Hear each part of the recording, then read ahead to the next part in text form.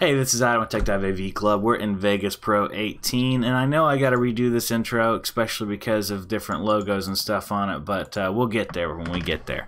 Alright, so today what we're going to do is we're going to make this video appear on this piece of paper. Now, I can't yet disclose where I got this piece of paper, but it is a animated crumpled paper. You can do this with a still image. So like if you had a still image of one crumpled paper, if you didn't want it to be so busy, that is another option, and it would be all the same steps. So I just wanted to point that out before we get started.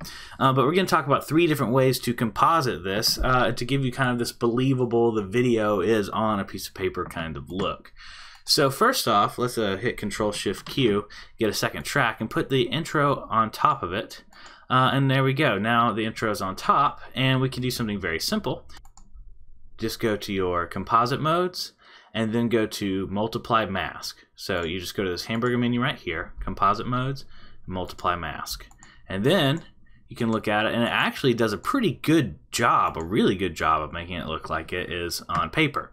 Now, right now we got that flicker and stuff, but it really brings out a lot of that texture and things into the video itself. Now you might think, oh, but I want it to be more like rigid looking, less just kind of like it's laid over it. So if you want that option, then you can just go to your composite mode and go away from your multiplied mask. Go instead to custom mask, and then select bump map and hit OK. Oh, sorry, hit add and OK. And then, so now this is another option too. Obviously, this very much looks like it's on paper and kind of drawn look to it too. So this is an option. This is not what we're going for today, but it's certainly worth pointing out that this is definitely an effect someone might want to go for. But what we're going to do is instead flip the input surfaces. That way the color and everything comes through, and now it looks a little bit more like it's on a scroll. So this one brings a lot of the rigidness of the paper itself to it. So when you watch it and then we get a look at a still frame, you can really see it brings that actual kind of height and bump and ripple to everything. And you can change some of the settings to this. We can soften it a little bit by going to an omnidirectional style light and changing where that light comes in with this little point right here. I'm just going to drag it to the center. And then we can change the shininess of it. I'm going to drop the shininess down just a little bit. And the bump height, you can bring that down or up. I'm going to bring it up a little bit, but not too much. Bring the shininess down a little more. And we can even change like what color the video is informing the composite there. So this is the gist of ambient light here too, how much light is everywhere versus how much it's focused. So this obviously does another great job of really importing that picture texture onto it. But you might want both. Let's say you want it to not look as rigid as this. So let's give it a watch. You don't want it to look as rigid and scratchy as this, but you do like that, you know, kind of organic texture look. Here's another thing we can do is a composite of a composite. All right, we're about to do composite inception here. So Control-Shift-Q, and then we're going to bring this one down all the way to the bottom. All right. So first off, we need to limit where this composite's happening. So we can go to this hamburger menu right here and hit Make Composite Child. Now this composite is only happening to the track below it. You can see that by the notation here.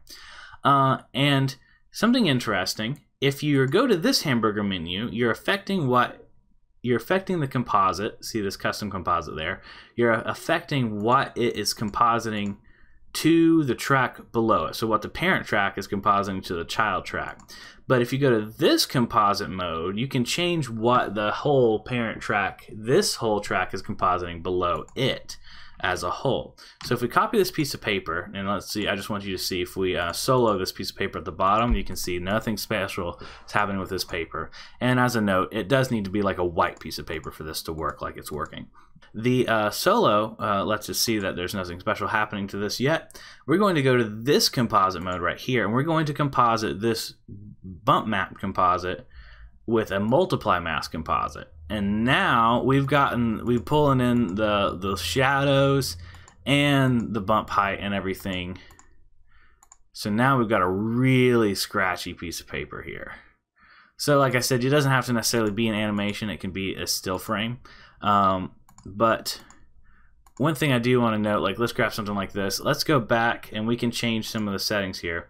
If we go back to the composite mode and the custom composite, for this one, what we can do is change some of the bump height, some of the shininess.